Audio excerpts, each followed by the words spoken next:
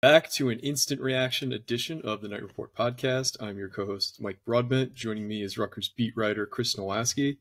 Chris, the Rutgers Scarlet Knights football team added a key piece to the 2023 roster. They picked up a wide receiver commitment last night from JaQuae Jackson. He's a D2 All-American. He went to University of California, Pennsylvania. He's got 1 year of eligibility left. We'll kind of get into his game a little bit after we just kind of high level. How big of a commitment is this for Rutgers, and how does this kind of change the outlook for the season for Rutgers? Yeah, so if you remember a couple weeks ago, right before the spring game, Greg Shannon went on BTN, and he was talking about needing and wanting to add wide receivers from the transfer portal, and he specifically mentioned one, maybe two. So this is the first one so far, and that Yep. wasn't even counting Nassim Brantley, who they got prior to the spring. So now you bring in Jackson, and as we all know, Rutgers needs wide receivers, right? They So sure do. Yep. getting somebody like Jackson is obviously going to help a ton. You don't know how he's going to transition going from D2 to D1, but he dominated D2, and that's what you really want to see when you bring a guy in from a lower level, I guess. And you don't really know how he kind of slipped through the cracks there coming out of high school. So he's obviously tall. He's like 6'3", maybe almost 200 pounds.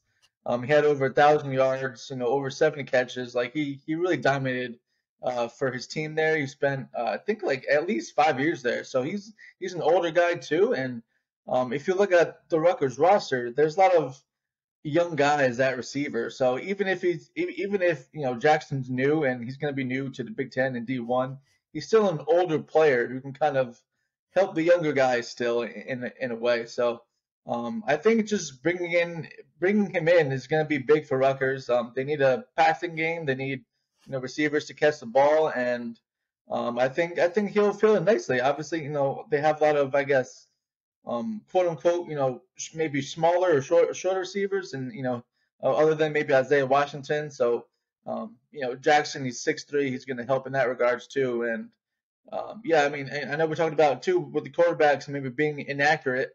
I Mhm. don't know how much being 6'3" helps, but it should maybe help a little bit in terms of getting the accuracy numbers up too. Yeah, and if you take a look at who else we've taken in the portal at wide receiver, Jassim Brantley is also a big-bodied receiver. I believe he's listed also at 6'3". He's 6'2", 205 is what he's Mhm. listed at on Rutgers. And JaQuae Jackson is listed at 6'3", 175. He's originally from Western PA. He's originally from Pittsburgh, PA, to be exact. He went to Mhm. Sarah Catholic. Um, he entered the portal on March 24th, and he picked up a pretty extensive offer list. I'm just going to run through them real quick because it's Mhm. quite a few. He got an offer from Charlotte, Georgia Tech, Colorado, Cincinnati, Middle Tennessee State, Western Kentucky, Arkansas State, University of Louisiana Monroe, Liberty, Georgia State, Temple, South Florida, McNeese State, West Virginia, NC State, Pitt, Miami, Texas A&M, Michigan State. So you kind of see the gradient of smaller schools to bigger schools on that offer list. So there was clearly an increase in big school attention the longer he was in the portal. He actually took an official visit to Rutgers at the beginning of April, and that started a long list of visits he took. So he visited Mhm. Rutgers first, and then he visited Miami, he visited Texas A&M, he visited Colorado, and he visited Pittsburgh. Mhm. Now, he took all these visits, and he was done taking visits by the end of April, and he didn't commit until today, or last night, I suppose. Mhm. So he had legit offers from all these schools. I do wonder what the waiting for him was and why that took place. We can kind of discuss that a little deeper in a few, but he's a guy, when you watch him on tape, it's tough because it's D2, but Mhm. he is just blowing past everybody. Like, he catches a lot of slants, a lot of like deep routes, and he's just gone. He's creating a lot of easy separation. Um, and he had a really good season last season. So he had, I believe you said, 77 catches, almost 1,200 yards receiving, and 15 touchdowns, and he was a D2 All-American. So this Yep. is a kid who can play. And now you want to see guys who dominate at a lower level if you're going to take Yep. a chance on them at a higher level. So that's not to say he will dominate at, you know, at the Big Ten level, but he should be able to hold his own. This is also a kid who had worked out for NFL scouts. I guess that you can do that if they're on your campus. So he Mhm. ran apparently a 4.41 at his junior day, and he was, he took a picture hanging out with the Giant Scout and the Eagle Scout who were there at the time. Um, so long story short, this is a kid who had the pedigree in terms of offers. He had the production at a lower level, and he's got the size. He's got the speed. So this is a guy Mhm. you definitely want to take a chance on, because he could end up being a very useful piece. I don't see how he's not the wide receiver one next year. Do you agree with that? Mhm. Do you see him as the wide receiver one on this team? Yeah, I think he comes right in and makes an impact. Maybe he starts off a little bit slowly in training camp, but I think as he gets comfortable and maybe as the season goes along, I think he really has a chance to do really well. And also he's being coached by veteran coaches like Dave Yeah. Brock has coached NFL wide receivers. Yep. Kirk Straka has been around for a long time. He's coached a lot of football. Yep. So I think I wrote about that back in January, having you know obviously Shano knows his team is a development program, and I think he feels these coaches can really help these guys develop. And once Jackson, I mean, I don't really know what kind of coaches Jackson had at his previous stop, but now he's getting to be taught by really good coaches who I think would really help him. And like you said, he's tall. He has speed. He's athletic. I think he's going to help Rutgers from day one, and that's what really Rutgers needs, right? I mean, you come in as a graduate transfer for 1 year, you really want to make an impact, and Yeah. this just adds to a couple. Rutgers has added a lot of transfer wide receivers in the past that have worked out too. So you hope that Jackson and then also Brantley, who'll be here for the summer, or he was here for the spring, but he was hurt a little bit. You hope that those two guys can really come to the forefront and show the guys the ropes and really make an impact like they brought him here for. So, yeah, I think you hit the nail on the head. I think Rutgers is really hoping that Jackson does well, and I think he will. I think he has the skill set. We'll just see how he gets adjusted to everything, and if all goes smoothly, I think it will be a really good pickup for sure. Yeah, and it's easy to point to, Dave Brock was Julio Jones' wide receiver coach. He was, Yeah. Calvin Ridley's wide receiver coach when he Mhm. had that big breakout year. He was Mohamed Sanu's wide receiver coach. So I'm sure that Mohamed Sanu has that unique perspective. And I'm not sure if he's talked to anybody on the team, but he has that unique perspective of playing for Shiano, playing Mhm. for, Dave Brock in the next level, and kind of marrying those two ideas together. I do have some intel from Richie as to kind of the background of the commitment. He said, long story short, he took a visit to Rutgers in early April, like we outlined already. He really liked the campus and he really liked the coaching staff. He took additional visits. But Mhm. at the end of the day, his number one goal is to make the NFL. And he felt Shiano's ties to the NFL and Dave Brock being previously an NFL wide receivers coach, gave him the best shot of getting to the NFL. Plus, it doesn't hurt that he's immediately the wide receiver one, and a bunch of the other schools, you wouldn't have that opportunity. And also, a bunch of those other schools kind of maybe filled up in between the Mhm. time of him taking the visit and now. Um, but still, I think this is a much better than expected pickup this late in the process.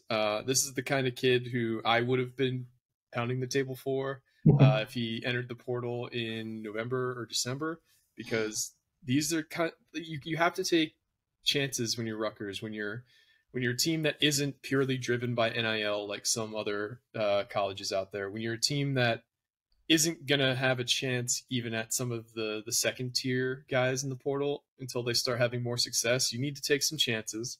I felt that this was a really good player to take a chance with in terms of his skill set, um, because there's some guys who at the lower levels I thought they should recruit, but I guess their size profile wasn't really fitting in to what they were looking for. Like Naeem Simmons, who was a kid who was on Wagner, who had a really good game Mhm. against Rutgers. He entered the portal this past off season, and he ended up committing to South Florida. So he's now a wide receiver at South Florida. He had 2 years of eligibility. He was a New Jersey guy. He really wanted to be here. But I thought they should probably take guys at lower levels, because those are the kind of guys that have something to prove. They have a chip on their shoulder. They want to test their skills at the next level. and that's kind of what Rutgers is getting in JaQuae Jackson. Um, Yeah. do you think that this now makes it, because now we have a pretty decent wide receiver group? I don't think it's as good as last year. I think last year was Sean Ryan, Aaron Cruikshank, and Shameed Jones. I think those three guys, just the amount of time they spent at Rutgers. I mean, obviously, Sean Ryan was only here for a year, Mhm. but the other two were here for, Shameed Jones was here for his whole career. Aaron Cruikshank was here for 3 years. Um, I do think that this is a comparable level of talent at wide receiver between JaQuae Jackson, Seam Brantley, and Chris Long. Uh, do you do you think that Rutgers' passing offense could take potentially a big step forward this year, given that the quarterbacks are a year older, new system that's supposed to be a little easier to translate onto the field, and also these additional wide receivers they've added? Yeah, I think there's a good chance at the very least that it could be improved from last year. Like I mentioned before, you have better coaches now. You have guys that are more experienced on the team that kind of maybe developed in the off season. Yeah, I think honestly this it could be it might be kind of weird to say, but yeah, it could end up being better. I mean, Isaiah Washington is maybe kind of comparable to Simeon Jones, who we kind of talk about maybe kind of waiting for that one breakout year, and maybe this is the year. Maybe he's finally getting a chance to kind of see the field more. You got someone like Chris Long, who was really good in high school. I covered him in high school. I remember writing an article about him. And then he was obviously a little banged up this spring, but he should be good to go for training camp. And he was a really good wide receiver in high school. He flashed a little bit last year. Obviously, he played corner his first year. But then you got someone like Rashad Rochelle, who everyone is really high on. He's a quick, athletic guy. Yep. But really, and can't forget about Christian Dremel. I know nobody wants to talk about Christian Dremel, but he won the what's it called, the offensive most improved offensive award. In spring practice. I actually have in the war room for Friday. Gavin Wimsatt was really excited for him to get that award, and he's really put in the work in the off season and the spring. So he was really glad to see that. He said that he wouldn't pick anybody else for the award. And then Nassim Brantley was really good. His previous stop, maybe he adds another weapon. So yeah, I think just overall, I think the wide receiver room is maybe comparable for sure. Who knows? Maybe Jackson ends up being better than Sean Ryan. Sean Ryan was Rutgers' best receiver last year. They both kind of have the same build, really, and it'll be interesting to see how they do. And I know you and Richie mentioned the NFL kind of aspirations.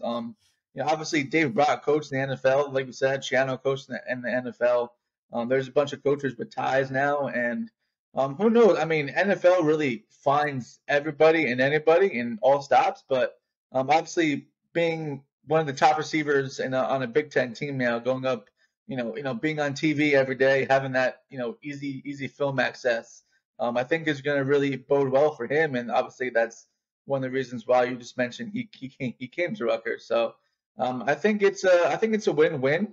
So I guess we'll just see how everything plays out in the field. But on paper, he definitely makes Rutgers better. And as we all know, Rutgers. I do want to mention too. Rutgers wants to run the ball, right? That's what they want to do.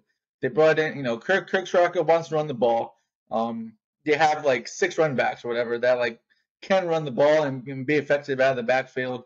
It'll just be up to the quarterbacks making improvements, the wide receivers making improvements, and now the offensive line, see what they can do, and make improvements under you know arguably one of the best offensive line coaches in Pat Flyer. So this I would say it has potential to be a really good offense, but everything just has to come together, and who knows? I mean, adding Jackson can only help in that regard. So Yeah, absolutely. I'm excited to see him on the field and see how he looks in practice this summer. But we kind of covered a lot of the different angles on this one. Is there anything else you wanted to bring up before we head out? I don't think so. I just think is I think just keep looking in the transfer portal. I think Shiano said he wanted to bring in one or two more. Maybe there's another name out there that will be in the fold soon. Obviously the off season is still young. So just stay tuned for that report. For more. Yeah, that's a great point. I don't think we're done, and I think we should expect at least one more transfer portal guy, at least one offensive lineman, I would assume, and maybe Yeah, another pass that's true catcher. too. Hmm. But for me and Chris, this has been another edition of the Night Report podcast. Signing off.